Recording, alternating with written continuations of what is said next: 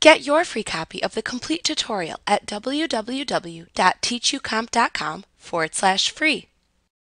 When you are working on your presentation in PowerPoint, you may find that you are switching views of your presentation frequently.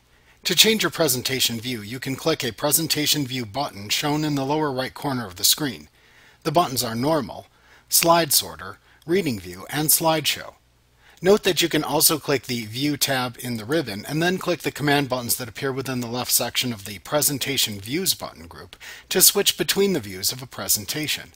This is simply an alternate way of switching between the presentation views.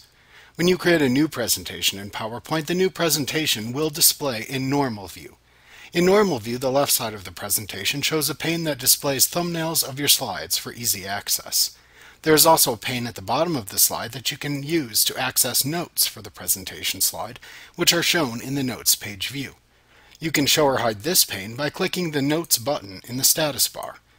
We will examine each of these different views in later chapters.